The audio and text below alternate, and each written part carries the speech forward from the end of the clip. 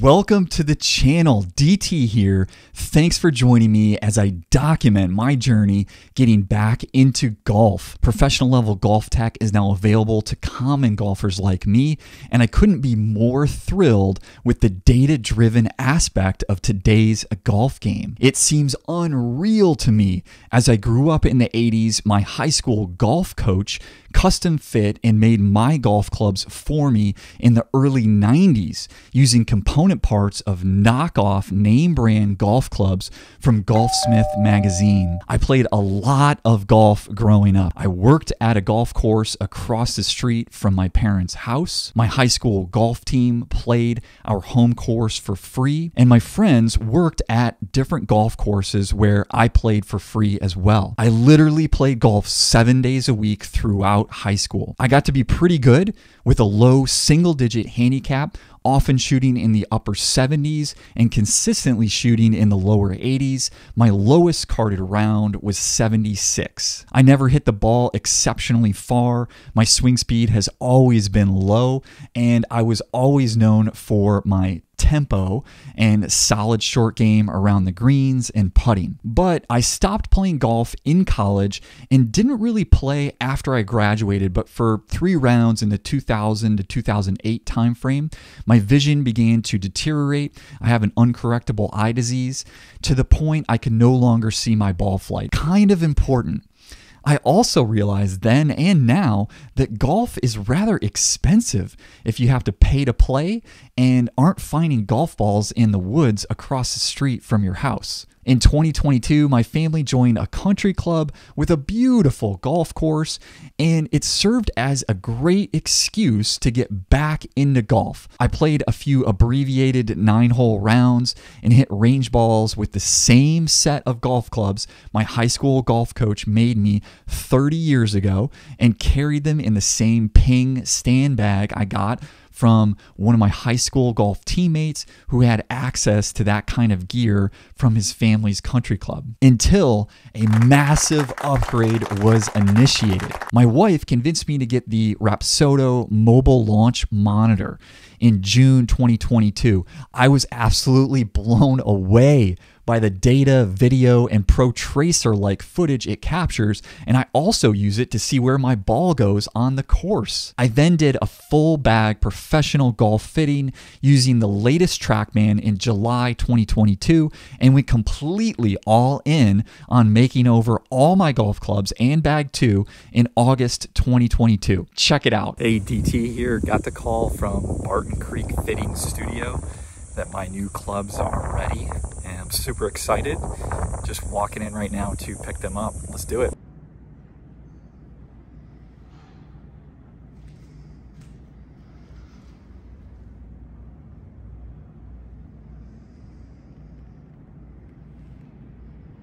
Literally 30 years in the making. Really excited to take you through this new setup, this new bag, new clubs, and I'll walk you through what everything looks like. We start with the 2022 TaylorMade Stealth Pro Staff Bag. Just unveiling this right now, taking it out of the box and unwrapping it.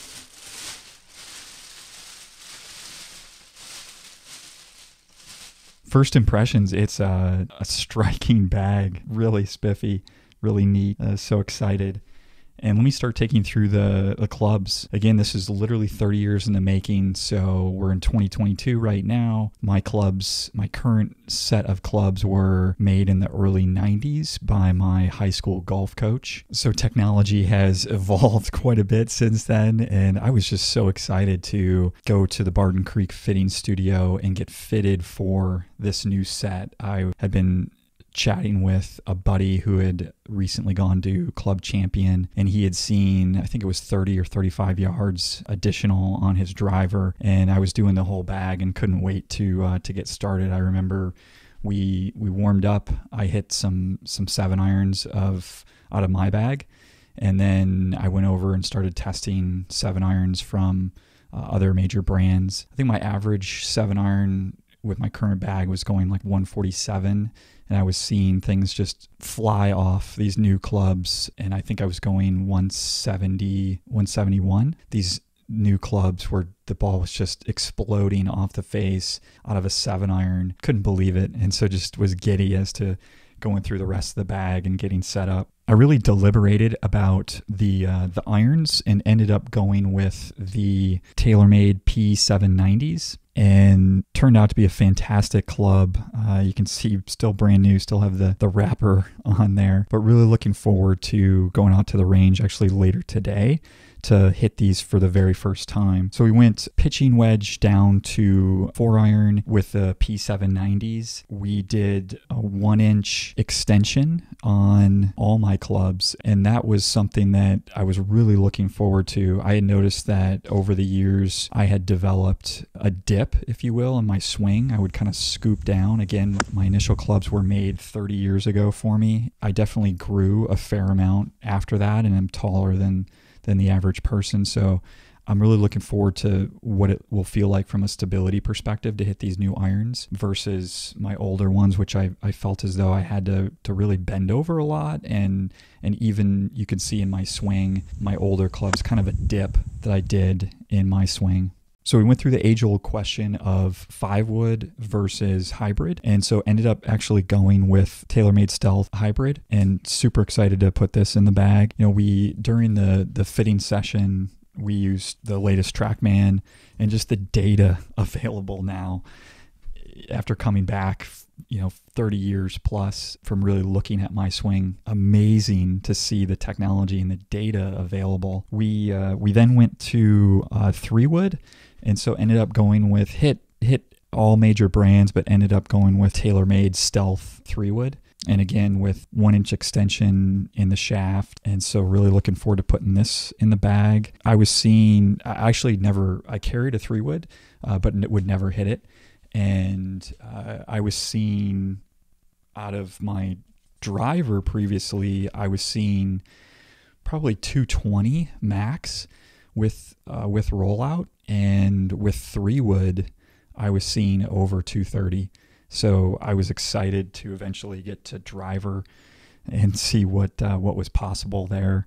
And so speaking of driver, ended up going with the Ping G425, and it's just a beautiful looking club, amazing. And it's funny because my existing bag of clubs, again, made by my high school golf coach, early 90s. If you remember the Golfsmith magazine, you would buy component parts and make your own clubs. So I never actually had any name brand clubs. And so I was hitting a knockoff Callaway Big Bertha.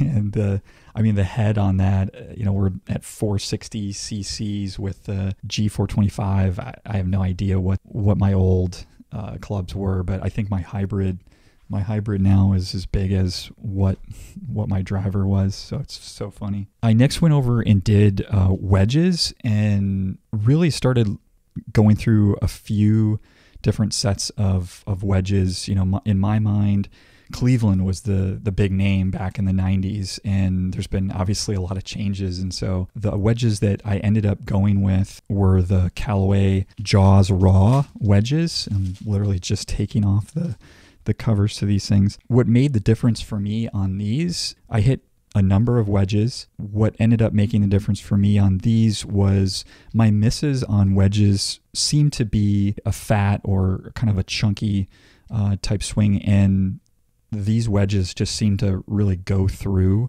the turf so much better than the other ones. And so it really mitigated or hedged against my common miss. Excited to also put these in the bag too. And then finally, we ended up going into putting, and so neat to get analyzed from a putting perspective. So put the laser on, started going through a number of putts and seeing where I was currently hitting it and what needed to be done. And so historically, I had been a pretty decent short game player, a pretty decent putter. Since I've gone out and played maybe 4 rounds or so this year, for the first time in say like 10, 15 years, my putting has gotten a lot worse. Maybe because of my vision, maybe because of the putter, or who knows. But ended up hitting a number of different putters, and was actually going to settle on I think it was a TaylorMade Stealth putter red face, had a nice single alignment line, and that was pretty neat. And then I started looking around the studio and saw this Scotty Cameron putter, and obviously recognized the name, but opened it up and took a look and just saw the multiple alignment angles on this putter. For me, this turned out to be fantastic. So we ended up extending it by an inch.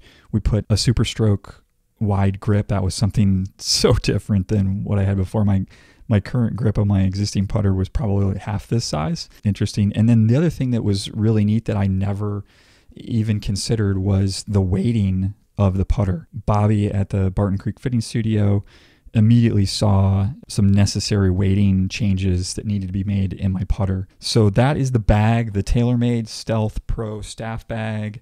Really a vibrant red color, so neat. Went with the TaylorMade P790 irons, pitching wedge through 4-iron. We then did the Callaway Jaws Raw wedges. I did the set in 50, 54, and 58. We did the Scotty Cameron putter, and then we did the TaylorMade Stealth Hybrid 3-wood, and then the Ping G425 driver. So that's the new bag. So looking forward to taking this out and actually getting on the course and hitting some balls. I'll take you through my first range session with these new clubs and bags shortly. Thanks for jumping back into golf with me. This is going to be so fun.